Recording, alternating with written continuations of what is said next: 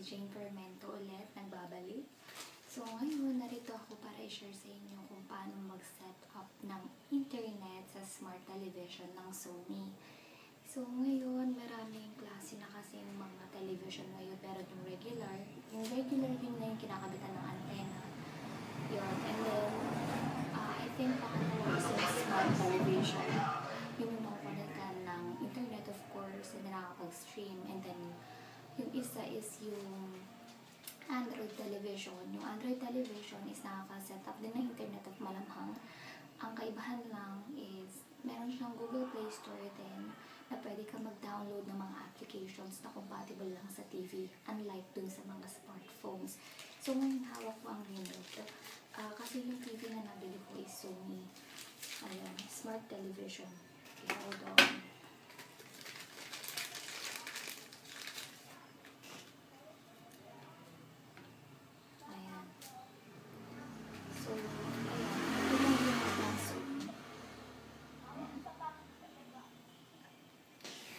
So, itong gamit na to, ayan, mahaba yung remote.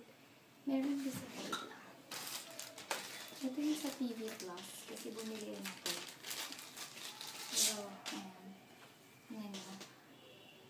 Meron siyang, kung makita nyo, meron siyang YouTube at Netflix dito. Normal lang siya. So, ngayon guys, papakita ko na sa inyo. Hi guys, nagbabalik. Ito ngayon ang TV ko. Actually, it's 40 inches. Sony Television Smart TV. And again, ito yung remote. Ayan. Dahanin ko yan. May sync, menu, digital. Hanggang yan yung sinasabi ko kanina sa inyo. Na may YouTube and Netflix button siya. Yan. And guide. Ang haba sobra.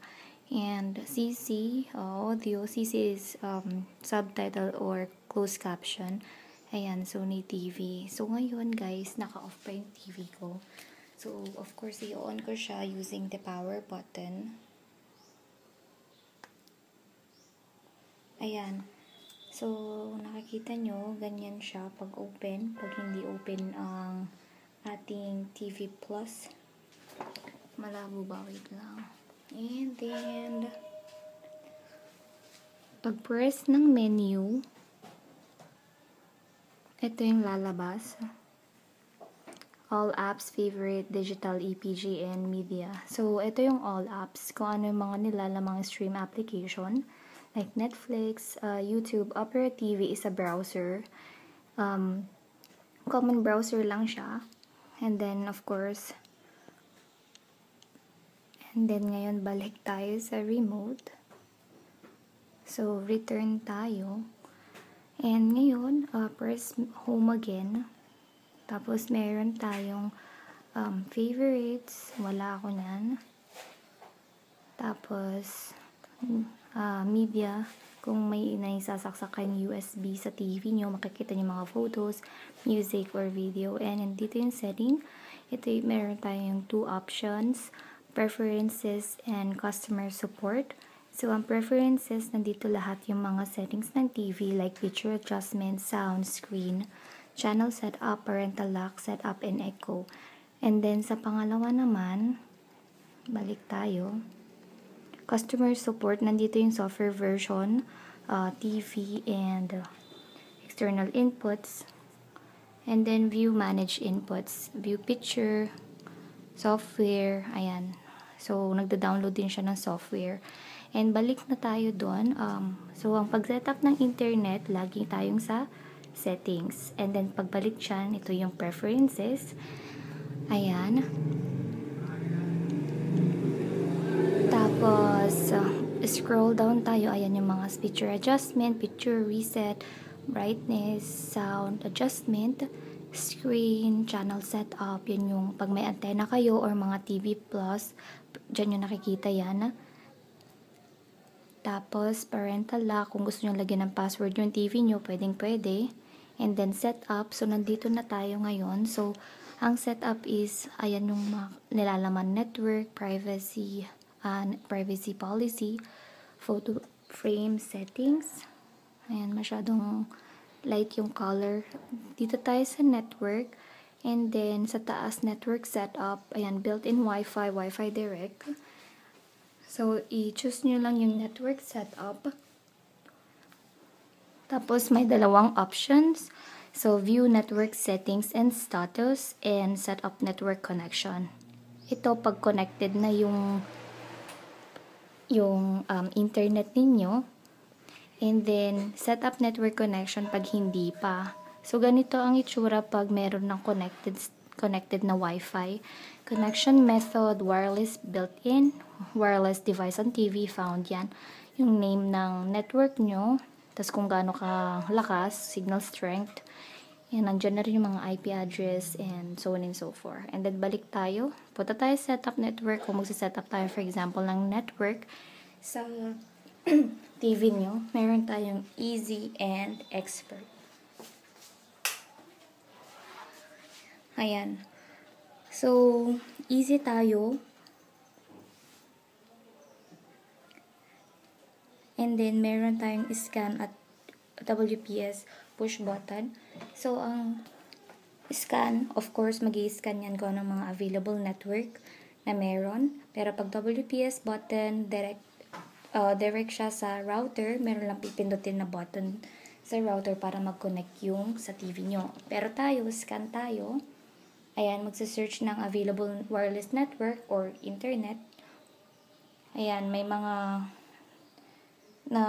na-scan na siya. So, Pormento Wi-Fi only and Clark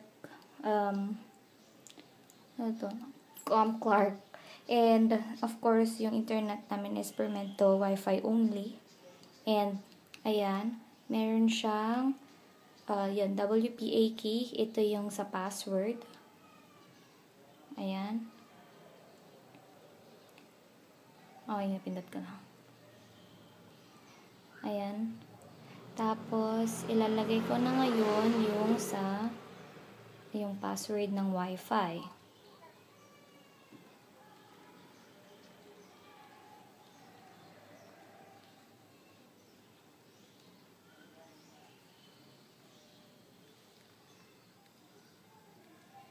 Ayan. Meron din siyang show password.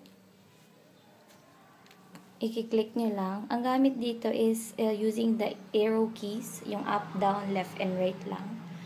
Tapos, ganyan. Makikita nyo may show password. Pag tapos na kayo dyan, pwede nyo nang ipindutin yung right arrow key kung anong nakikita nyo dito.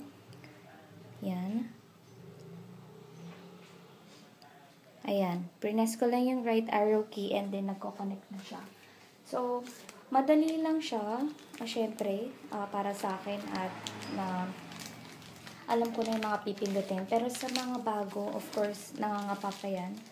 Alam niyo na, pag bago kasi, syempre marami tayong kailangang i-explore. So, ngayon guys, nakita niyo na, network found, wireless device on TV found na siya. Network okay. So, ibig sabihin, connected na siya. And then, ngayon, press middle button lang. And then, balik na network setup, view network, para makita kung connected properly siya sa internet.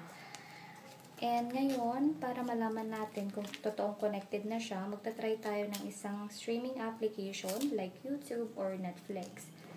So, eto, wait. Press ko ulit yung home sa remote. Tapos, all apps ulit. Ayan. Meron tayo dito Netflix. Yan. Pero YouTube na lang tayo. Pwedeng i-click dito sa all apps para sa YouTube. Pero pwede ding pindutin yung nasa remote na sinasabi ko sa inyo. Pag Sony TV remote gamit nyo at Sony TV. So, pwede ko na i-press yung YouTube dito. Pwede din doon. Ayan. Ayan. YouTube na yan. So, yun lang. Ganun lang kadali mag-setup ng internet sa Sony television.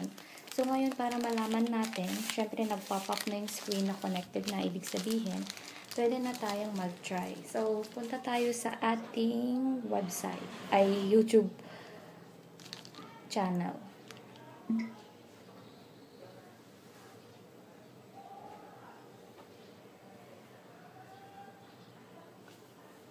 Okay, wait lang. Search ko. Mano-mano. Oh.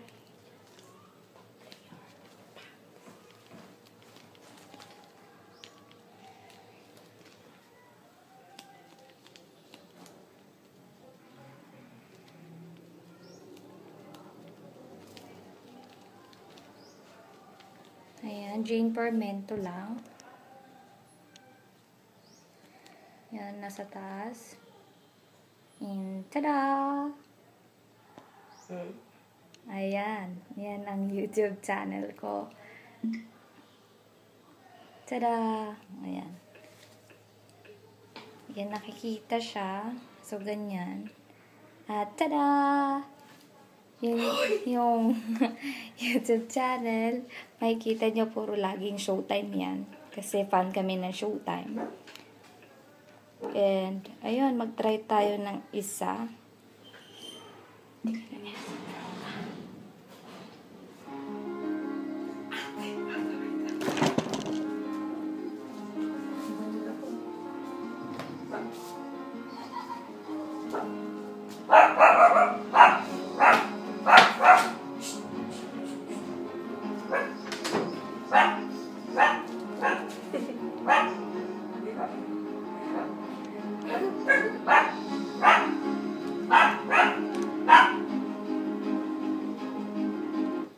Ayan, so ibig sabihin working na siya. So yun lang guys.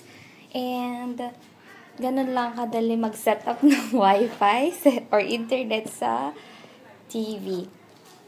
So ngayon, yun lang. Salamat sa panonood. Dito ako. Tada! So yun lang. Salamat na marami. Bye guys!